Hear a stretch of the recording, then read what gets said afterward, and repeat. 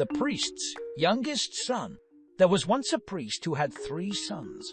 On the day of his death, the priest said to his sons, "When I die, let each of you read the Psalter over me for 1 night."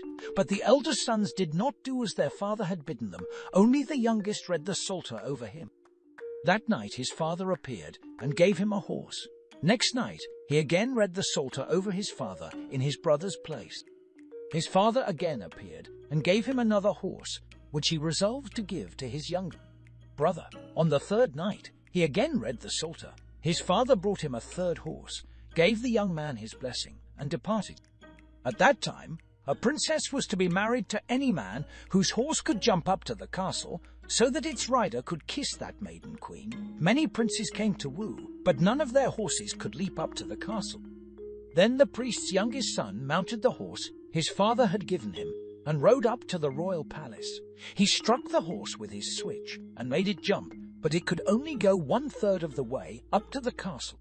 Next day he mounted another horse and made it jump. It went 2/3 of the height of the castle. The 3rd day he came on the 3rd horse and made it jump. It jumped right up to the top of the castle. The youth kissed the princess, and they married him to her.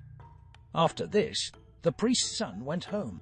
At this time, the queen, his mother-in-law, fell ill. She sent for her son-in-law and said to him, "Between the White Sea and the Black Sea, there feeds a doe. They tell me that its milk will do me good. If thou canst get it for me, I shall recover. If not, I must die."